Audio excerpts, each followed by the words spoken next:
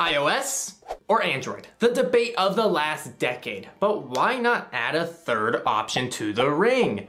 Linux phones. That's what Pine64 has been doing for years now with their PinePhone and many other products. They are probably the most successful company producing Linux phones. Sorry, not sorry. Today they have announced their brand new PinePhone Pro, an upgraded PinePhone starting at $399, and I wanted to walk through the details so you know what to expect hardware-wise, software-wise, if it's a good fit for those of you trying to avoid big tech, when you can get it, and our thoughts on it altogether.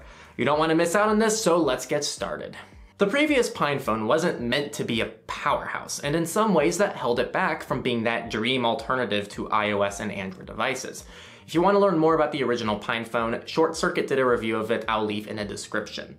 The PinePhone Pro takes it to the next level with significantly more storage out of the box, a faster hexa-core processor, a bit more RAM, and an overall cleaner, more premium build, including Gorilla Glass 4, a 13-megapixel rear camera, and 5-megapixel front-facing camera, a more premium backing to minimize fingerprints, and some other minor changes that we'll look into when we get our hands on one. It's also worth mentioning there are efficiency improvements, which I'm all about, and something called suspend state, which will allow the PinePhone Pro to receive calls and SMS in the background without using much battery.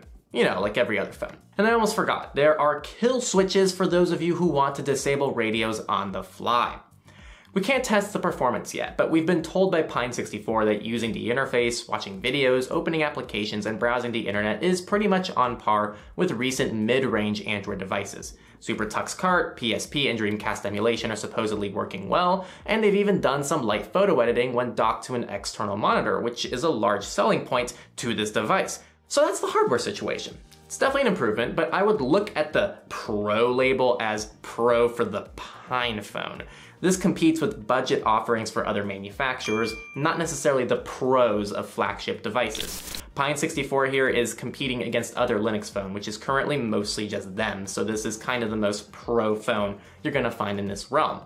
For me, the hardware is fine, I don't do much on my phone, but for some of you this may push you away from a device, and you know what, we're both valid. The software is where things get fun.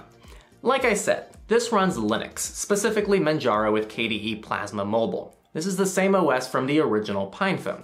There are several other operating systems at your disposal that you can flip in and out on the fly if you're interested in using something else. Software, in my opinion, is going to be the most drastic change for many of you.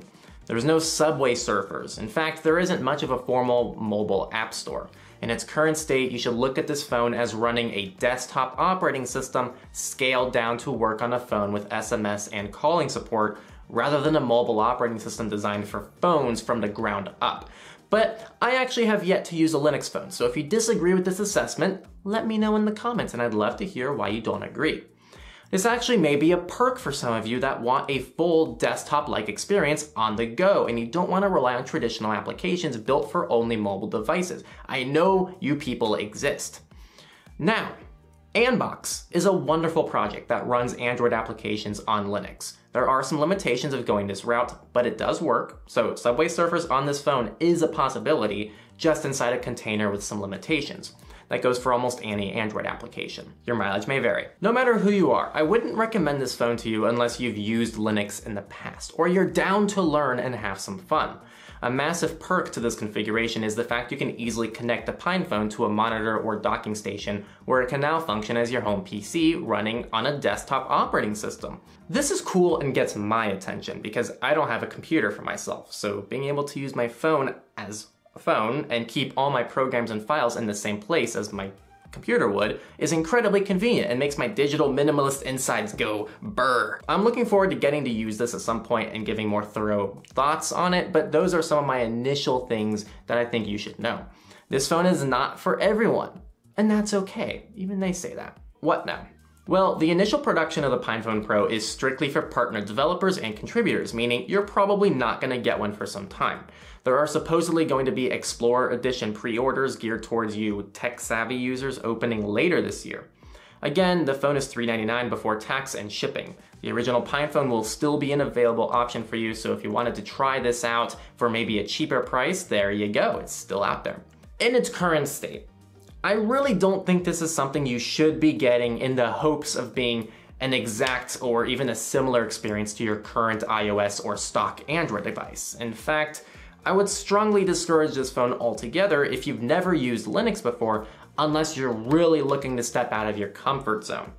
However, if you're willing to adapt to the phone's limitations and are ready for a fun ride, maybe you're a developer, maybe you want a phone to play with, or maybe you just want to financially support a company trying to build a legitimate alternative to iOS and Android devices, then you should consider this device. I'm personally critical of daily driving a Linux phone. We've made videos critical of Linux phones in the past, but I have yet to try it, so I want to give it a shot myself sometime in the near future. And by the way, this is coming from someone who's a digital minimalist at heart, who only relies on Signal, a browser, and KeyPass for his mobile and desktop needs. No matter what, this is a major step forward for Linux phones, and we're excited to see the space grow, and that's exactly the mission that Pine64 is chasing after. Consider joining our Patreon. We love that and rely on your support to make this content for free. Also, leave your comments on the PinePhone Pro below. We want to hear them. Thank you for sharing, and see you next time on Techlore.